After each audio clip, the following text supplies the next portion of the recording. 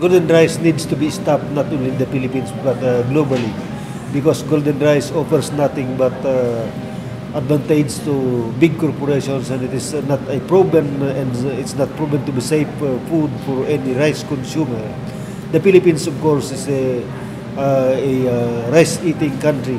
I mean, the inhabitants are rice-eating people, and we don't have to genetically modify the staple food that is rice. It should be the last crop that ever to be modified on earth.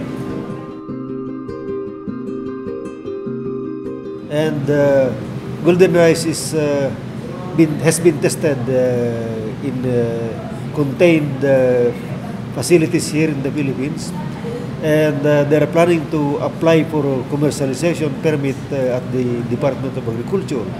And that is a worrying development, because they have never done any safety testing up to this point in time, and that would put into jeopardy the health of every Filipino as rice consumers.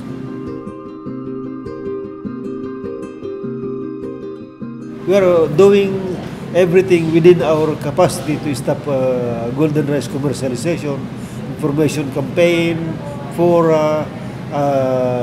other gimmicks of getting attention of consumers to stop golden rice.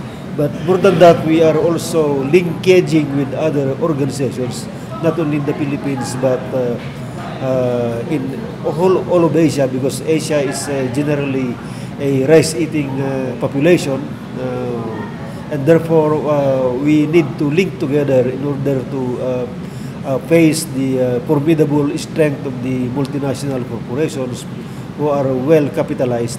So we capitalize, on the other hand, on human resources, populations, consumers, and farmers to stop the commercialization of golden rice.